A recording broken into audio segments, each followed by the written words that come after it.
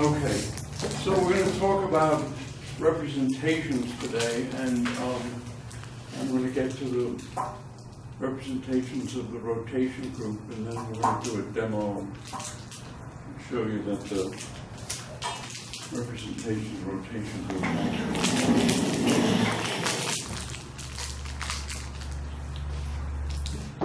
that the Lie algebra reflects faithfully the way actual rotations behave. Okay, so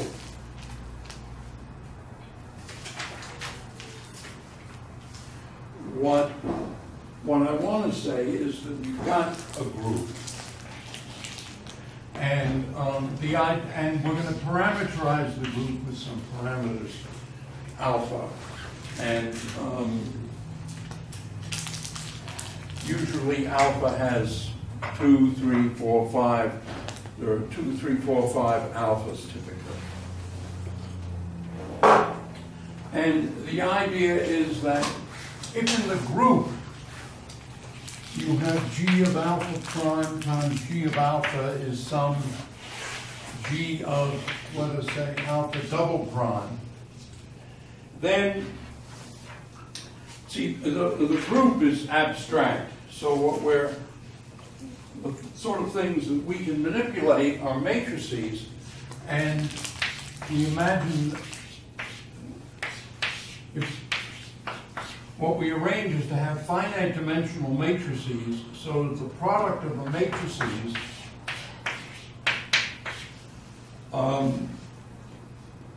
imitates the multiplication law of the group. Can you see your? I can see. Okay. And in general, we have many representations for a given group because some of them are equivalent, and so we kind of ignore, we don't emphasize the difference between different equivalent representations, but there are typically many inequivalent representations. And so if this is one representation and this is another, then what we insist on and expect is that every representation is faithful to the multiplication law. That's the whole idea, because that's what a representation is. Okay. Now, group theory in general can be complicated, but if we look at well, first of all, we have a convention here. Not only do we have a parameterization in terms of alpha, but our convention is that g of 0 is the identity.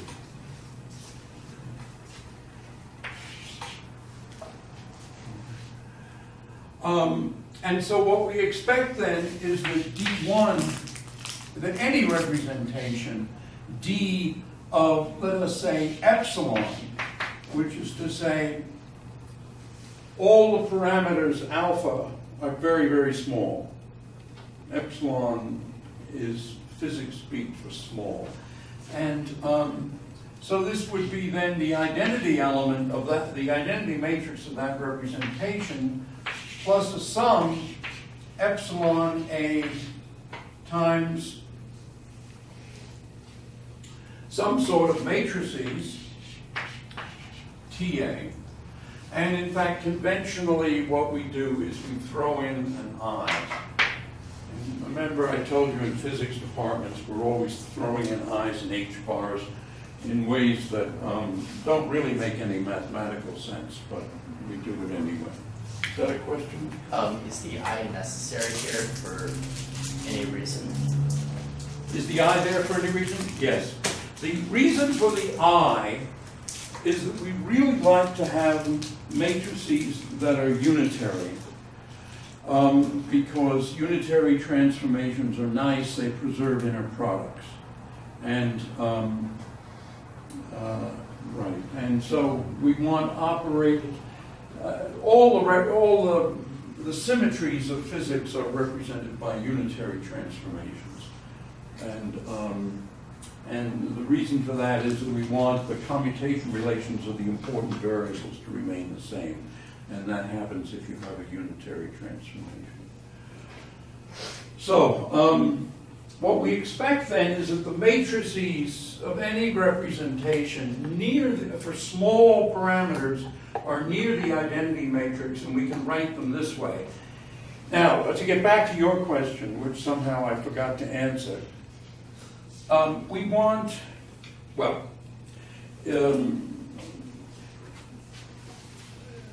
groups are either compact or non-compact. If the group is compact, then it will have finite dimensional unitary representations. So if the D is finite, and we're talking here about finite dimensional representation, if the D is unitary, then it's of the form 1 plus I, a real epsilon, a Hermitian T alpha. And so we want the T's to be Hermitian. Because, in other words, D adjoint of epsilon will then be I minus the sum of I epsilon A T A adjoint, and we want that to be D inverse. The D inverse is 1 minus the sum I epsilon A T A.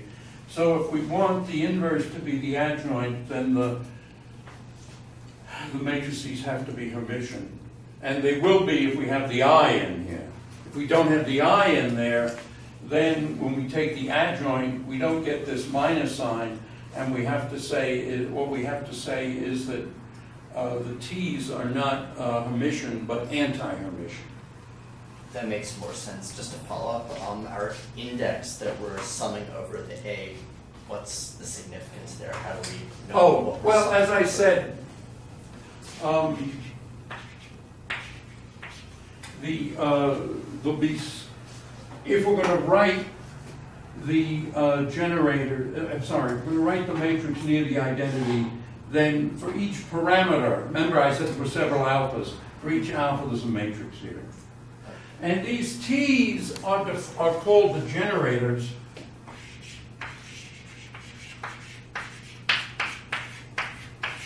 And basically, TA for any particular representation is minus I, the partial derivative of the representation, with respect to alpha A, and it's evaluated at the identity, all alpha equal to 0. And the minus I is to cancel the I that we put in because it's a physics department and we screw around with these I's all the time. Things might be better if we didn't do that, but we do it, and anyway. Okay, so what we'll have then is we'll have a set of matrices, and if we're talking for a moment about compact groups, these will be Hermitian matrices, and these things are called the generators of the group, of that representation of the group. And so in particular, if this were D1, this would be T sub A1. If this were representation 2, this would be T sub A, comma 2, and so forth. All right, now let me just sort of see one. Okay.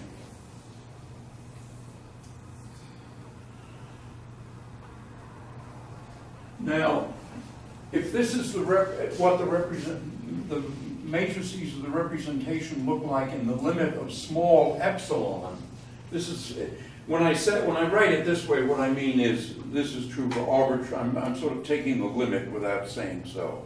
So this is true for arbitrarily small epsilon. So for actual, if we swell the epsilons up to size alpha, then the way to do that is to exponentiate this. And so what we're going to do is take 1 plus sum A I epsilon A TA, and we're going to replace epsilon by alpha A over capital N. We're going to raise that to the power capital N. So this is how we're going to go from epsilon. The limit n goes to infinity. This is our epsilon. And this, of course, is e to the I sum alpha A TA. And that's what we call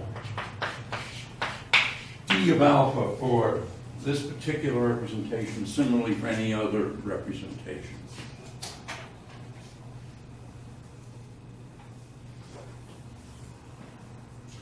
Okay, now, the marvelous thing about dealing with the matrices near the identity, and therefore where alpha becomes infinitesimally small, and we call it epsilon, is that epsilon squared is 0, or at least it's 0 compared to epsilon. And so what we're going to do is we're going to do the following. We're going to consider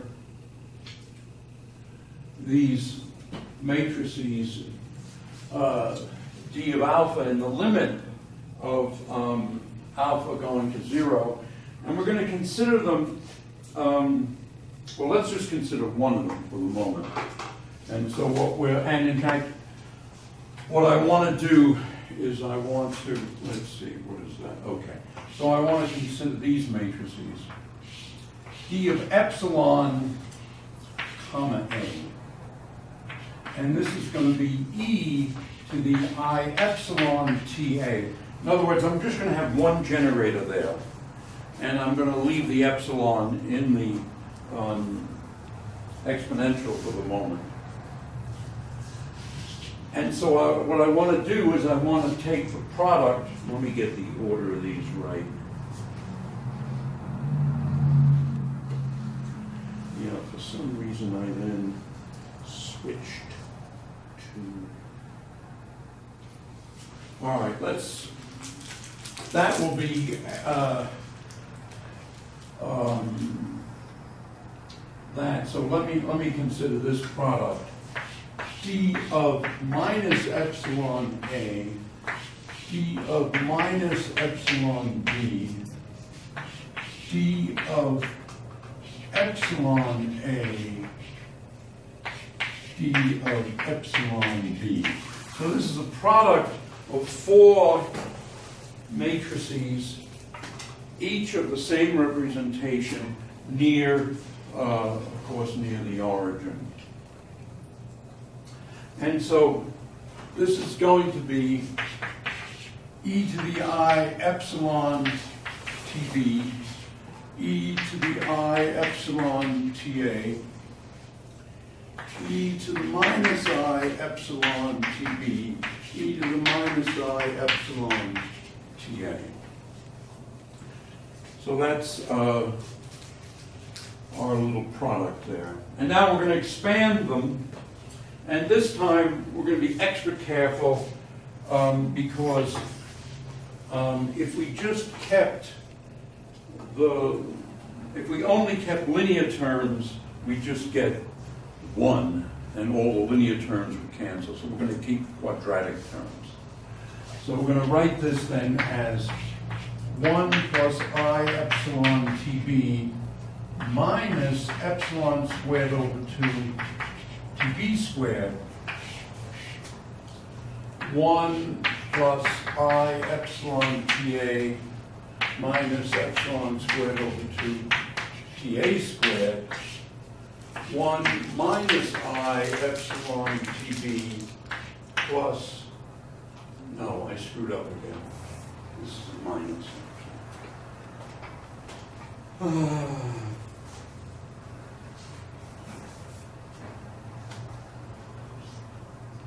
Right, all of them are minus because so I'll have minus epsilon squared TB squared over 2. 1 minus I epsilon TA minus epsilon squared TA squared All right, so we've got the product of these four matrices. Now, if we keep track of what this is, the leading term is the identity matrix. And I'll often write the identity matrix just as the number 1. Is there a question, somebody?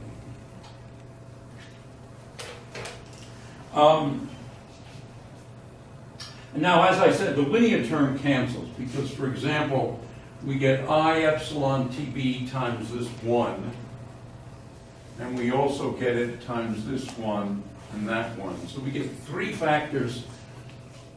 Oh, I'm sorry, that's not quite right. If we take all of the 1s except 1, we'll get, if we just take, if in the product we have all 1s except for 1 t, linear term in t, then we'll get plus I epsilon TB, but over here we'll get minus I epsilon TB. And then with this one we'll get plus I epsilon TA, and for this one we'll get minus I epsilon TA. Is this thing blocking? This thing is going to block, but it is later going to block the board, isn't it? So let me sort of put it maybe there. So now let's consider.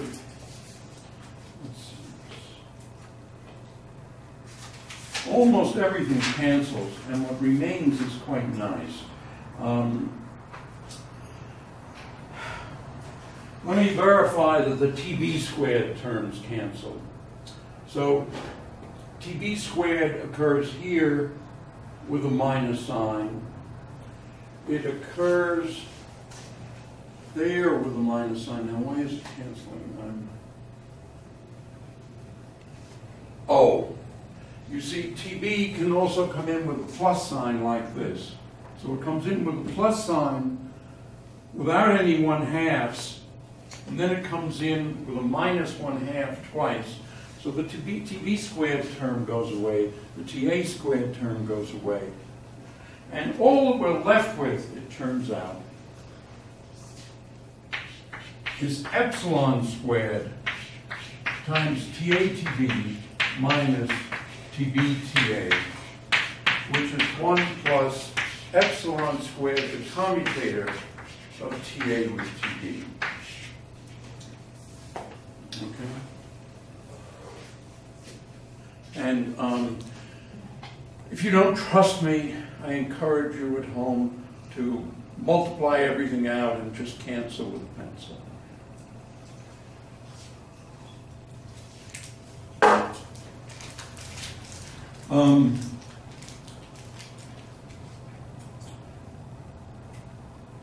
Okay, now this is a very, very important formula, and it has 2 sets of consequences, both of which are very important. Okay, what's the first set of consequences? Well, the first set of consequences is that this, you see, is representing a certain product. And what is the product that it's representing? It's G of minus epsilon A, G of minus epsilon B, G of epsilon A, G of epsilon B. So this abstract product of group elements is represented by this product of finite dimensional matrices. And whatever it is, it's some G of some parameter, some G of some, let us just call it alpha. It's some group element. And consequently, that must be some other group element. I'll just write it as D of alpha. But what is alpha? Well, we've computed what the product is. It's got to be of order epsilon squared. And all of the D's, the most general D is just a sum of I alpha A TA. So this has got to be some sum, and in fact with an I, of alpha A TA, say. Well, I shouldn't have used A. Let's say alpha C TC. Okay. And what do we learn from that? Well,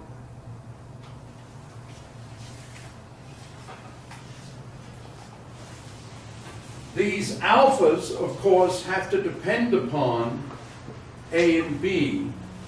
And in fact, let's not call them alpha, let's call them F. We're going to call them F in a moment, so let's just call them F now. In fact, I should have called them F over here. Anyway, I'll call her another one.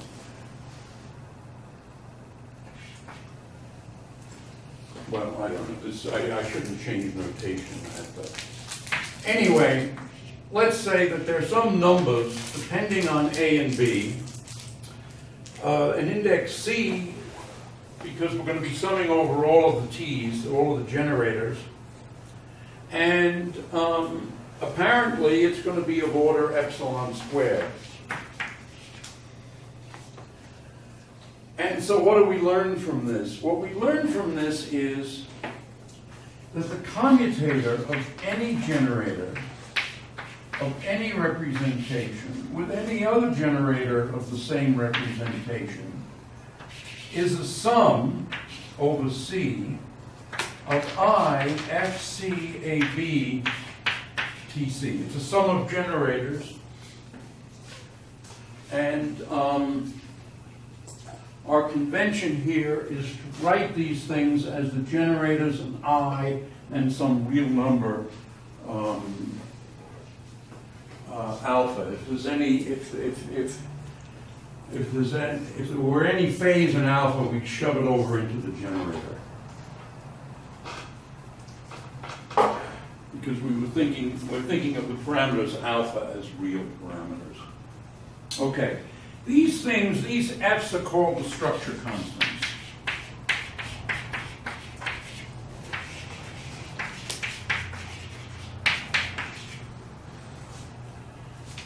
Of the group.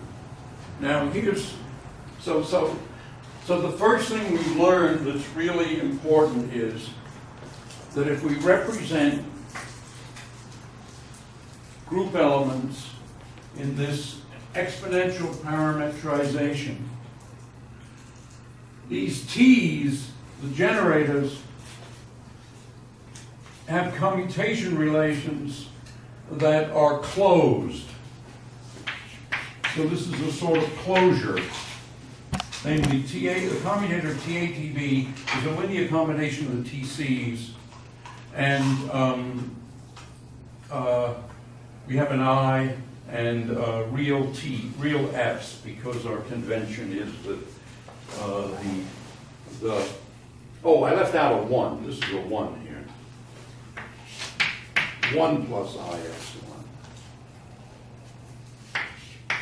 So for F small, this is 1 plus some linear combination of the generators times I times real numbers. Okay.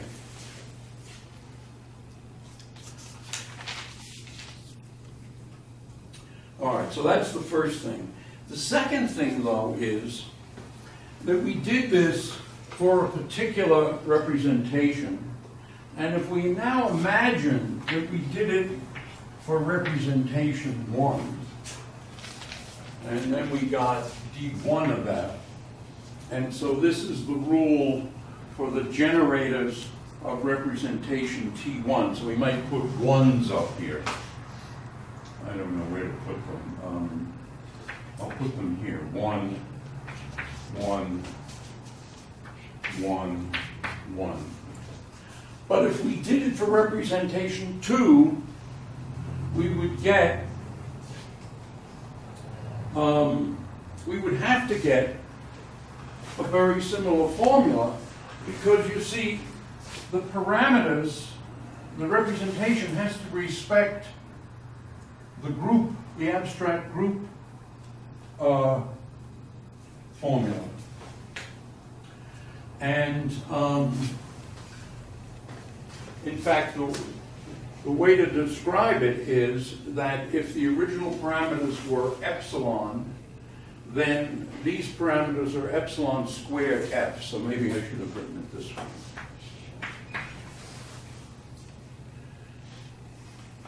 And so we would have, if we replace the 1 by 2, we'd have another relation here, which would be TA2 commutated TB2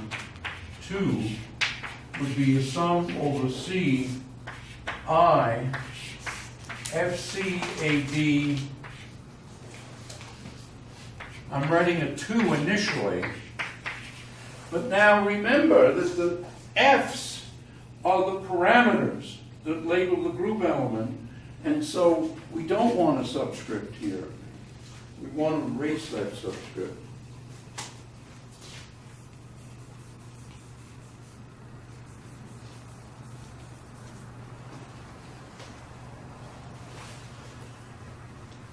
And the reason is that both representations, D1 and D2, are representations of the same group. So if you have an epsilon here and an index A, B, A, B, then whatever group element is, it's unique. It's epsilon squared times some F. Or it's a bunch of F's, actually, because we're summing over C. But it's the same epsilon squared F's. And the result is the structure constants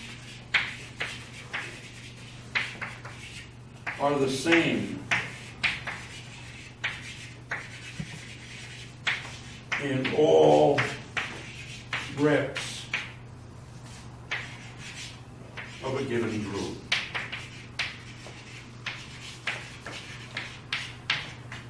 So in other words, the structure constants are properties of the group, not properties of the representation.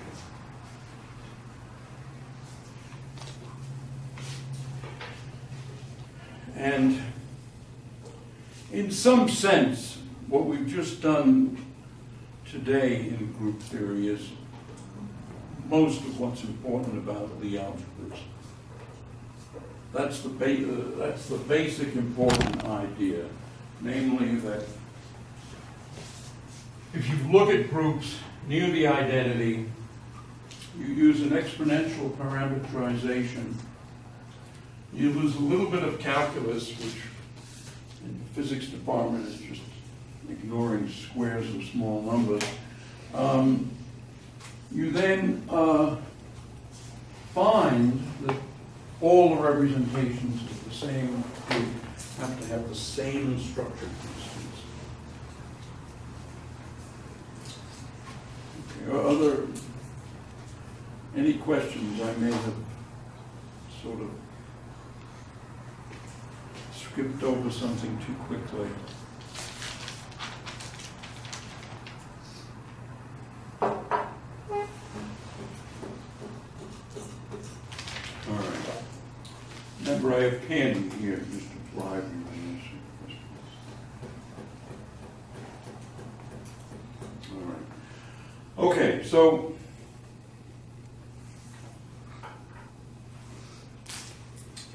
now let's learn something about these representations, or these structure constants.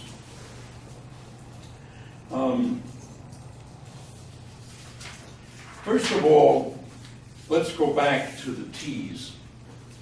These T's are the generators, and if the representation is n by n, notice let me just emphasize something that we've learned just in the last few minutes. When I say we have one group and many representations, in general, these representations are different sizes. One is n by n, the other one is m by m, or q by q, or something. And these commutation relations then are quite different. This is maybe 2 by 2, this is 3 by 3 in matrix size. But the structure constants have to be the same. Okay? So that's a remarkable property. Okay, now let's focus on a particular representation, These TAs then are n by n matrices, and you can take linear combinations of them. In fact, you can first of all define an inner product of T's. You can say TA TB is the trace of TA dagger TB. This is an inner product.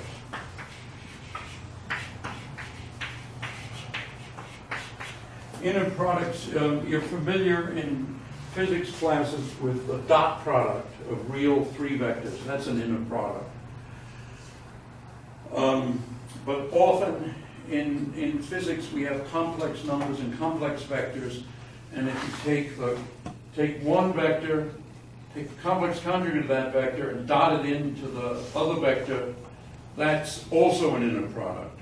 Okay. And that basically is the model of all inner products. It's you complex conjugate one and then dot them together. And this is a way of doing this. The complex conjugate dots them. The adjoint takes a complex conjugate, and then there's also a transpose. And if you look at that sum, then it would be this TA. Let me raise the A's and the B's. This would be TA complex conjugate, and instead of IJ, it would be JI, and this would be JI, and this would be a sum on IJ from 1 to n if they're n by n. And so you see it is very much a dot product, because you sum over all the i's and j's, you star one of them, and then you just dot them together.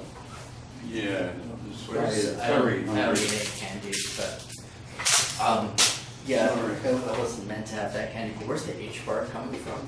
H bar? Oh, brilliant, brilliant. That's the same reaction I had when I was a graduate student and I missed a class, and Schwinger, who hadn't talked about H bars, introduced the trace. This is trace, this is TR. I can see the confusion. I was puzzled for quite a while in that class, and he wasn't giving out candy if he asked questions, so I didn't ask any questions. I just sat there puzzled for about 5 minutes, and then I realized he was taking the trace.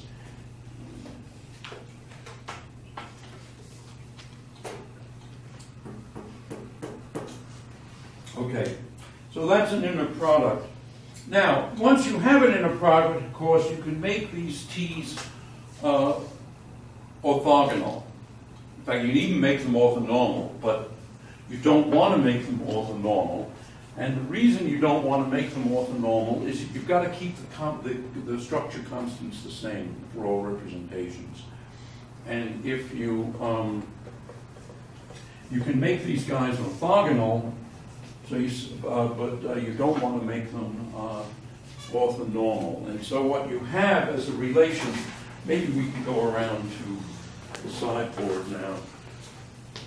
What you have is you say that the inner product of two of these, which is, I'll use capitals then, TA dagger TB, is a constant K times delta AB. And this K is depends on the representation.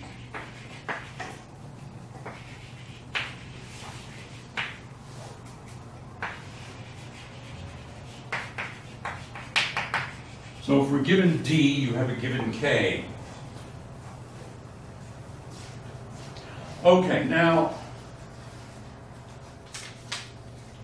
that we've made them orthogonal,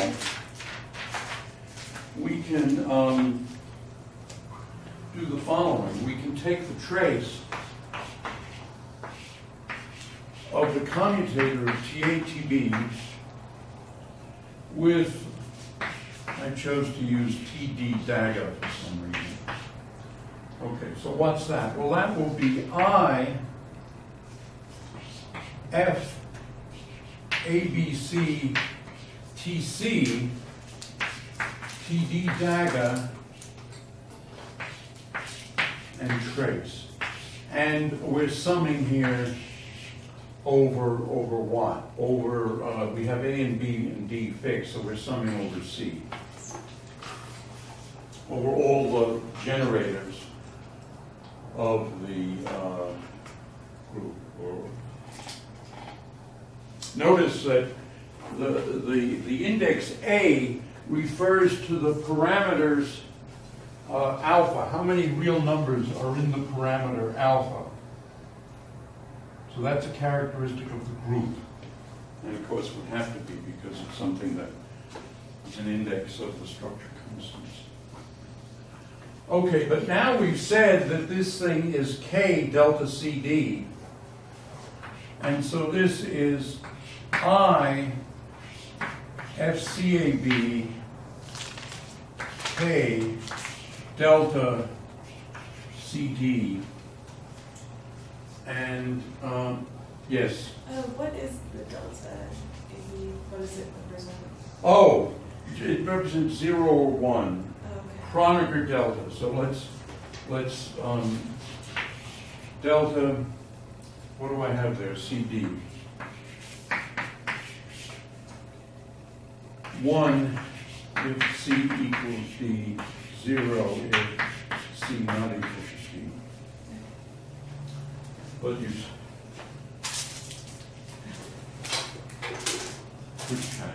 Okay.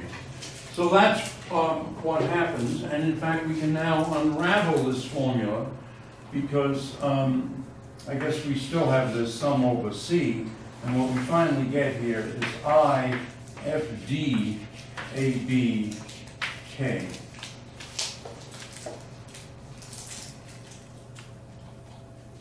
And so now we have a formula, namely FD AB is equal to, we can cancel the i's.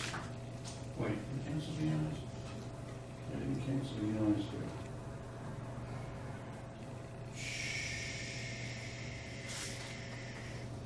Ah, yeah, there's no I over here. So it's minus I over K trace of TATB TD dagger. Okay. And of course we'll normally replace D by C since we like the beginning of the alphabet.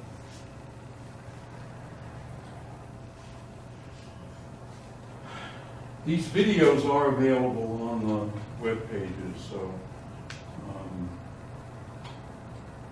okay, so that's a formula for the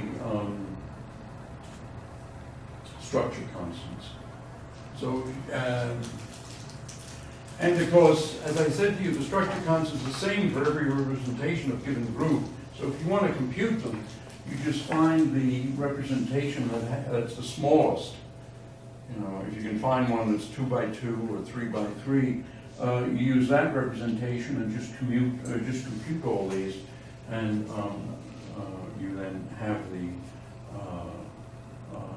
structure constants for that group. Now, obviously, or maybe I shouldn't say obviously, but let's just point out that TA TB is minus TB TA because the commutators, this is TATB minus TBTA, and this is TBTA minus TATB, and so you need a minus sign, and you get exactly the same thing. So consequently, since we've got this minus sign built in here, this is minus FDBA. So the structure constants are anti-symmetric on the lower indices.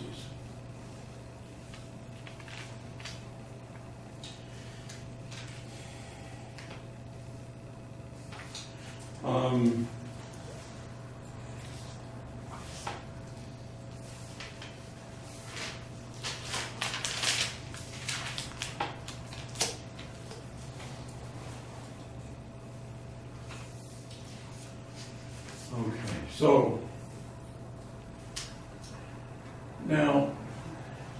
things get simpler if we just have compact groups, but I think you can leave it there. I'm gonna so let me, actually, let me ask you people a question. Does anybody know where to buy good chalk? Korea. Korea? Mm-hmm. Or France. France is Or France? Have you tried But the not- teacher's store? not America. not America. Or, yeah. You used to be able to get good chalk in America, but I don't know where to get it now. There's a teacher's supply store on. Huh? There's a I teacher's never knew. supply I store, don't need that information. and I. There's a what? It's like it's called like Teacher Heaven or something like that. I think it's on Manal. Out of Kevin. Oh, the place where the high school teachers go to buy stuff? Yes. No, yeah, they no longer have big chalk. Oh, you can ask Kevin Burns in the math department. Kevin Burns in the math department? He knows where to buy good. He knows He's the on good top stuff. of it. Get the good stuff. He's told us. All right, thank you. We used to buy it from a certain company, and apparently that company stopped making it. I don't know if they went out of business or they just, I guess if they're making chalk and no longer sell chalk, they're out of business.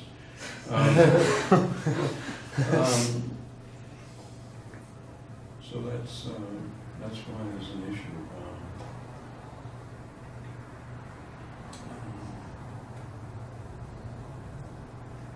It may be that a lot of places are switching to whiteboards, which have certain advantages. All right, I don't know. Anyway, so let's now think in terms of compact and non-compact groups. First of all, if maybe swing it around, if we have any TA, we can write it as TA plus TA dagger plus TA minus TA dagger, say over 2. And this is Hermitian, this is anti-Hermitian. So if we've got then a D of alpha, which we're writing as e to the I, say a sum over A, alpha A, TA, we can say, well, that is really a sum A over A, alpha A, T, Hermitian sub A plus T anti-Hermitian sub A. I'm calling this T Hermitian and the other one T anti-Hermitian sub A. And so we can say that our that's the way our general group elements will, that's the way they'll look. And now, if the adjoint is the inverse, which is to say, if the group is compact,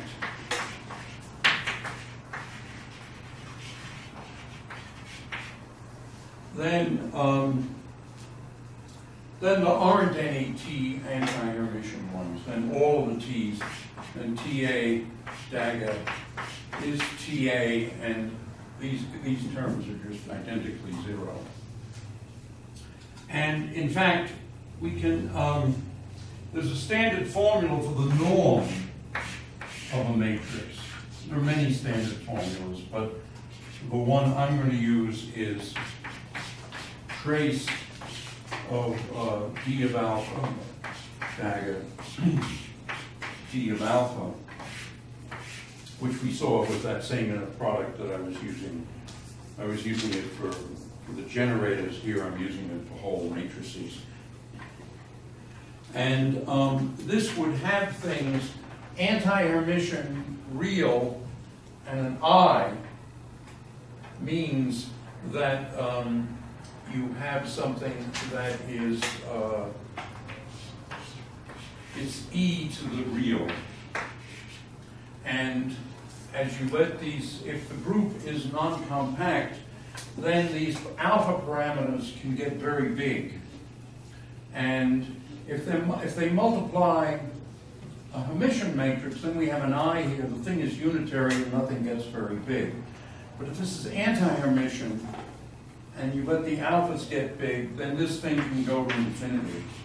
So the deal, so that's the case for non-compact groups. So basically you have, for non-compact groups, you're going to have some non-Hermitian generators. But for compact groups, they're all going to be Hermitian. Now, so let's specialize to the compact case for a second. Then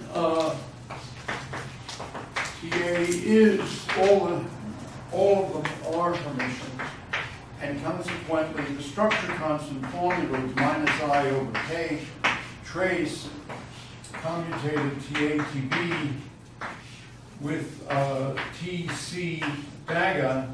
Well, this thing is the same thing as minus I over K trace TATB TC for the compact case. And now what you can do is you can take advantage of the fact that the trace of AB is the same thing as the trace of, oh God, I wrote it backwards. Trace of BA, and consequently trace of ABC is the same thing as trace C, AB, and this is the same as the trace of B, CA, and so forth. So what we say is that the trace is cyclic.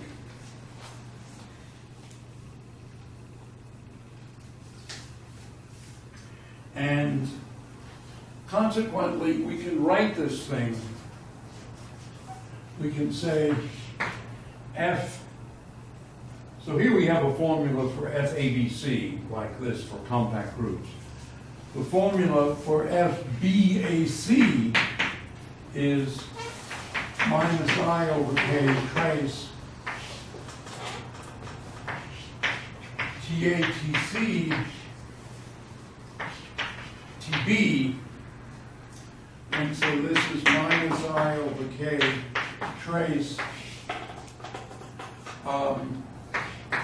TA TC TB minus TC TA TB. Whenever I said TB in the last few last 15 minutes or so, I thought of a play by Woody Allen in which there are various Greek characters, ancient Greece, okay, so they're dressed in these white robes. Although I don't know what people in ancient Greece actually wore white robes or not. But anyway, Woody Allen had them dressed in white robes. And as you know, many of the, medicine, Western medicine started in Greece, and so the names of many diseases are Greek words, diabetes and so forth. And so Woody Allen named his characters after various diseases. So there was one guy with diabetes. Name a disease as a Greek name. Huh? Bronchitis, I think. Bronchitis, okay, I might be Greek, I don't know. Anyway, it was really quite amusing.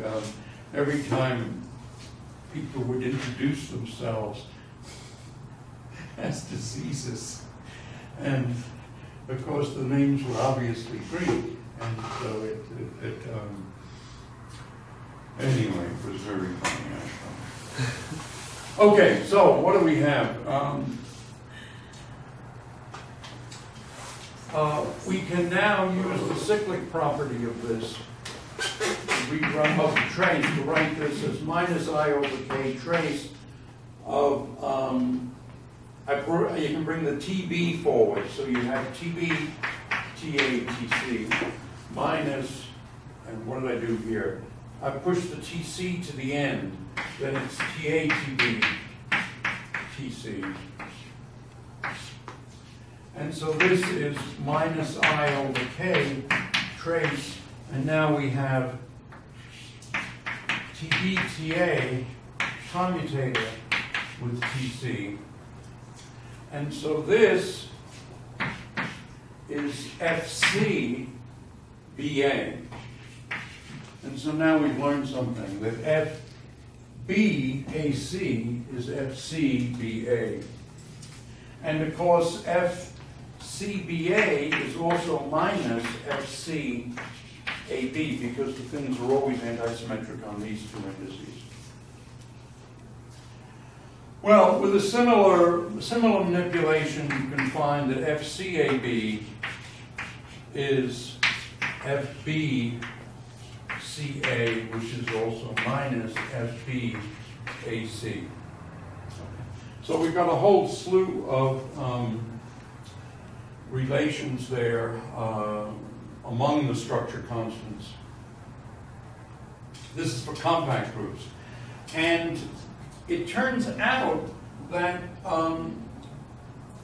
because of these relations, what you can say is, and in fact what's often done, is instead of writing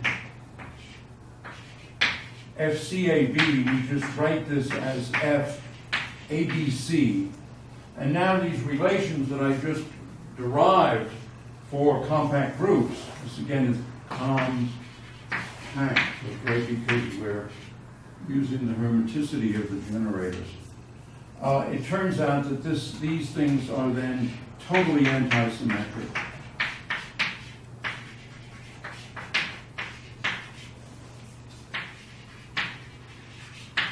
Totally antisymmetric in the three indices A, B, and C.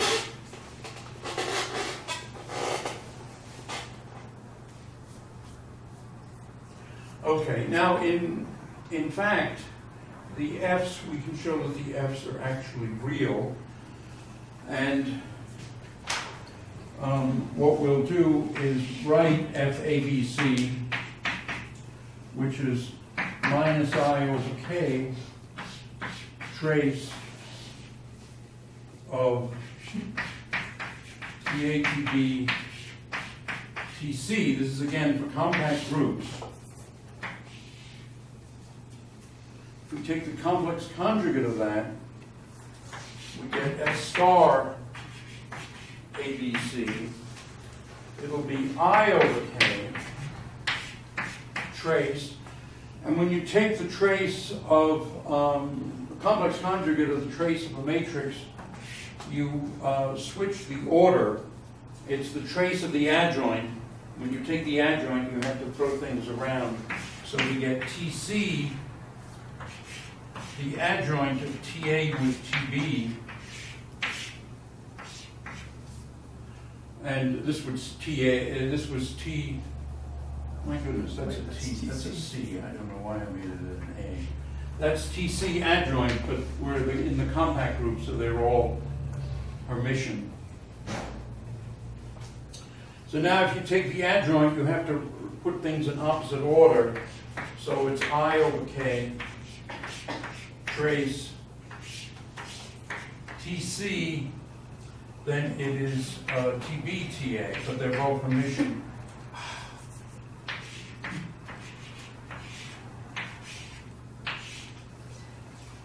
looks like that. And so what is that? That's equal to minus I over K. Notice you can put the TC over here again because the trace is cyclic. And if you change this from VA to AB, you get a minus sign. So this is trace TATB. And then finally TC. Sorry for the writing, the chalk is almost done. And that's FABC. So we've FABC, but it's also, we've been writing it as just FABC. So what we've seen is that the compact groups, the structure constants are real.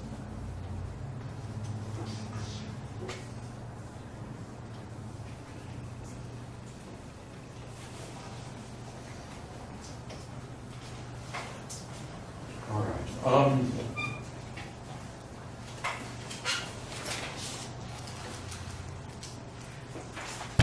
Okay, so now I think I should, we've only got about 18 minutes left, so let me quickly jump to the rotation group.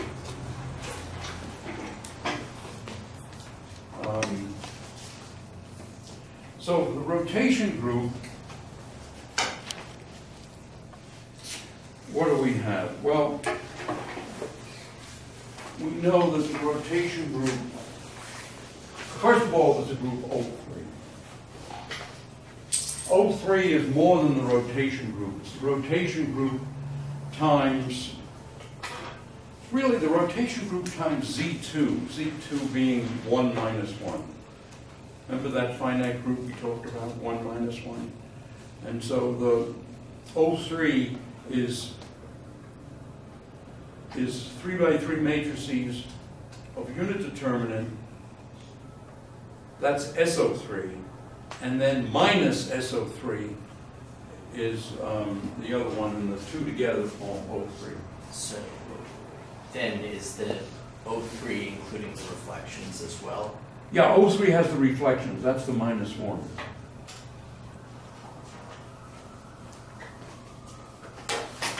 You're going to open a candy store. Okay, so what we see is that we have R of X dot R of Y, and this is X transpose, R transpose, R, Y. X and Y are 3 vectors.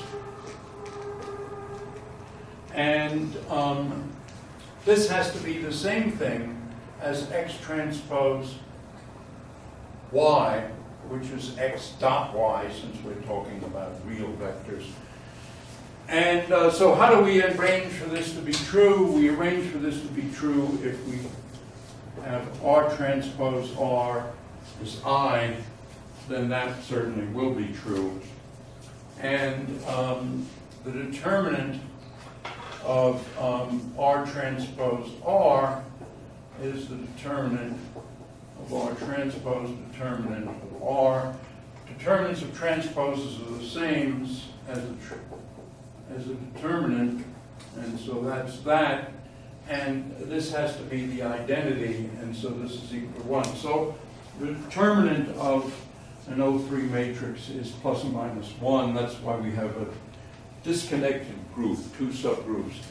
And so what one does in group theory is you write this basically as Z2 times SO3, and there's no point in analyzing this in detail any further. You just go immediately to the SO3. So that's why all the groups that you see in physics, or most of the groups you see in physics, have an S in front of them, because we throw away the part that's the trivial part, that's just plus or minus 1, plus 1 and minus 1 in the case of O3, or it's a U1 in a unitary case. All right, now let's look at, let's do what we did before, but for this, for the rotation group. So here, if we say that R is equal to 1 plus omega, where omega is small, then this is 1 plus omega transpose 1 plus omega is equal to 1, well, or I if you want. And so this just is omega transpose plus omega is equal to 0. So the idea is that omega has to be a 3 by 3 antisymmetric matrix.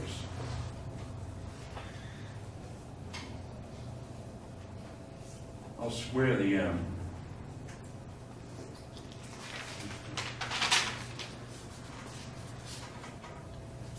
Okay. And so omega transpose is minus omega. There are 3 of these matrices. Omega 1, well, there are various ways of doing this. One conventional way is to write them this way. That's omega 1. Omega 2 is 0, 0, minus 1, 0, 0, 0, 1, 0, 0.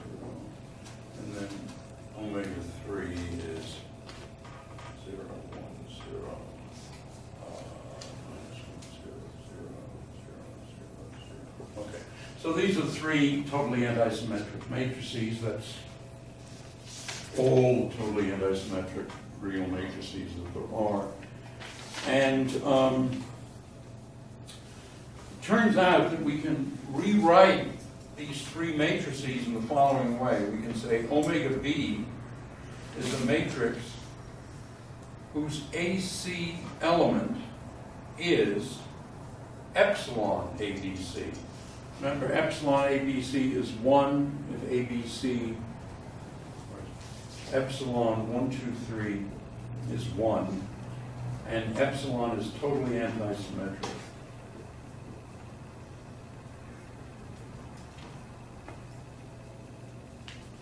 And because it's totally antisymmetric, then it's 0 if any index repeats.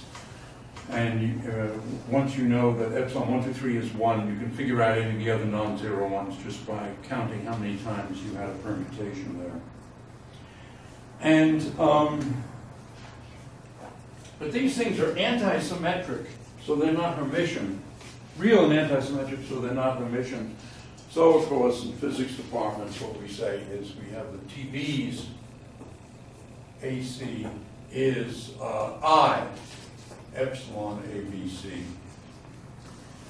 And then we just multiply these matrices together to see what the structure constants are. And if we do that to find the T's this way, we find that TA, TB is I sum on C from 1 to 3, epsilon ABC TC. So in other words, the structure constants FABC is epsilon ABC. And if we want to make contact with the more general description earlier, that's FCAB. But this, of course, is a compact group, so you can just write it F sub ABC. Okay, well, in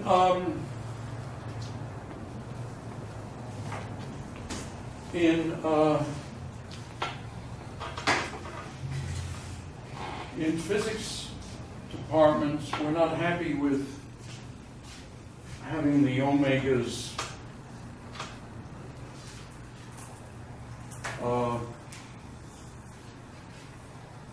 real and antisymmetric. As I said, we multiply it by I to make them Hermitian and so forth. And in fact, we go maybe one extra step. Maybe I'll change colors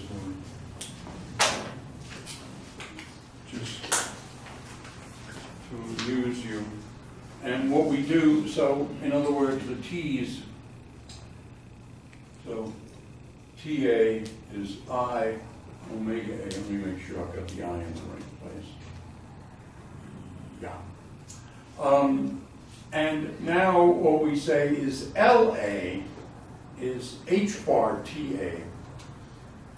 So I H bar omega A, and this is H bar not trace. And now what we have then is the commutation relations LA, LB is sum C equals 1 to 3, I H bar epsilon ABC LC. So these are the commutation relations of angular momentum.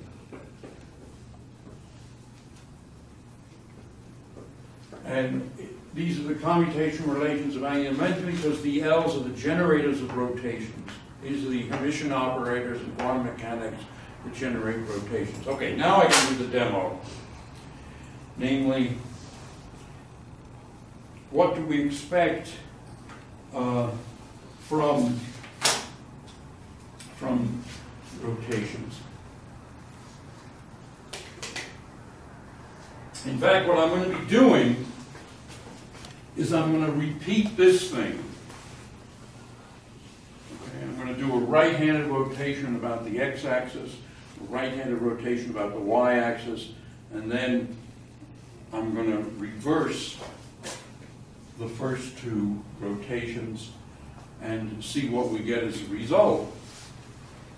And what we should get is a smaller rotation about whatever axis it happens to be. Well, if this is x and that's y, then this has to be z because the thing is totally antisymmetric. So we expect a z rotation. All right, now let's see if I can do it without screwing it up.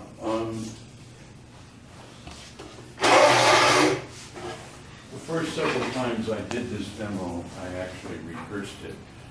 But the last few times I've done it, I've just winged it. Well, let's see, I think maybe I'm going to move it to that end of the table. Somehow.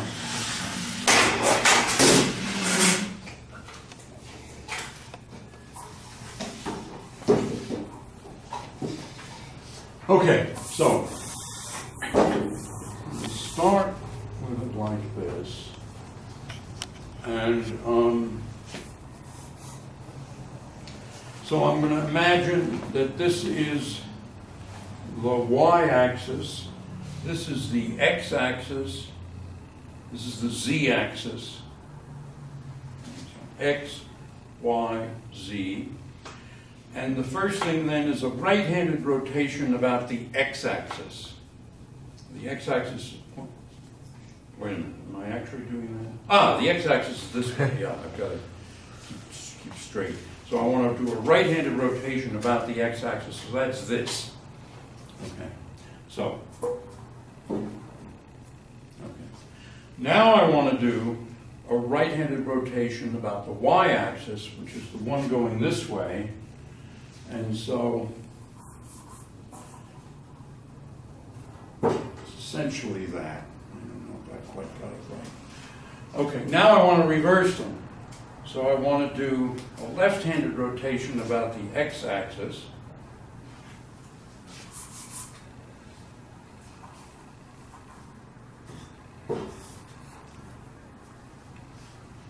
And now I want to do a left-handed rotation about the y-axis. I hope I've kept these straight. So,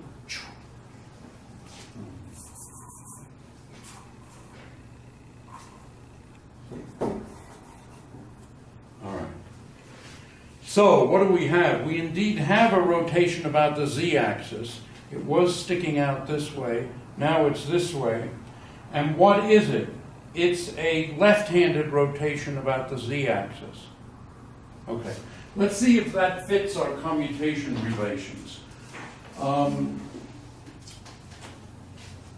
So, what are we doing? It turns out that minus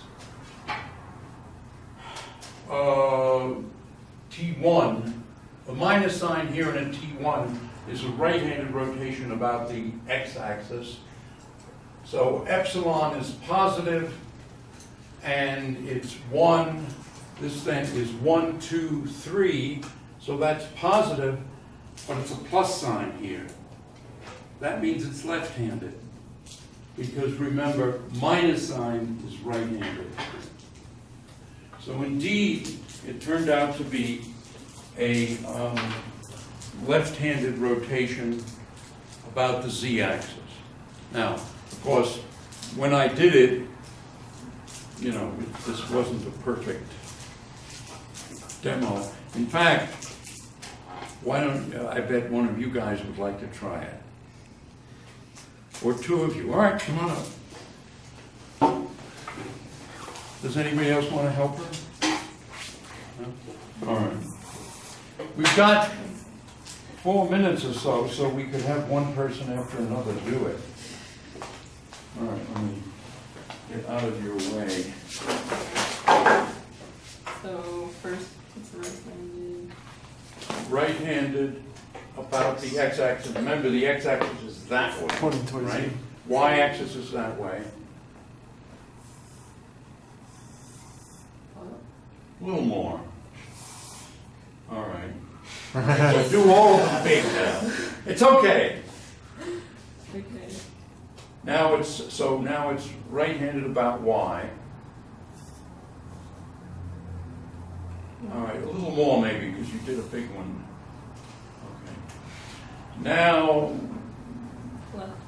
left-handed about x. Good. And now left-handed about y. Ooh, whoa! You're going the wrong way, I think. No. I think that's right. Oh no! Oh, no. I broke our theory.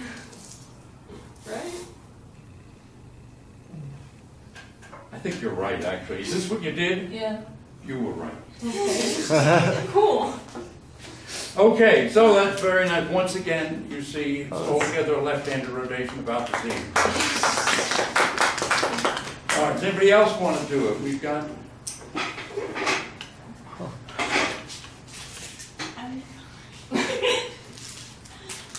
I'm afraid I'll break it. You want to try it? No, I'm afraid I'll break it if I touch it. I don't want to break it. All right, you do it. All right, let me set it up for you so that we start out with...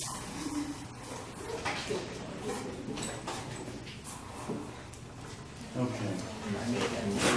Okay, so you're going to do right-handed about x. Good.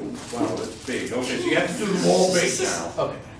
Now, right-handed about y, and y is going that way. No more, maybe. All right.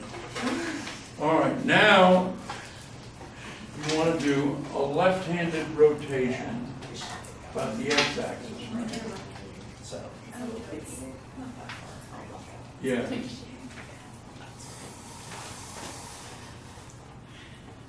One more. All right. Now a left-handed rotation about the y-axis. both the time.